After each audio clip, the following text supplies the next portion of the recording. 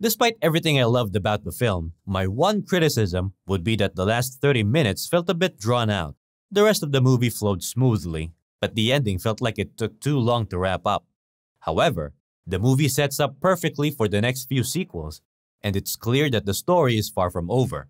The battle for Pandora reaches a boiling point as Jake, Neytiri, and the Metkaina set out on a mission to save their captive children from the clutches of Quaritch and the RDA.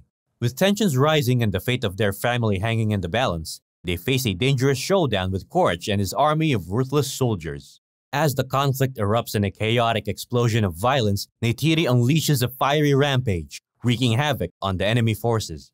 Want to see if they can save their captive children and protect their home on Pandora?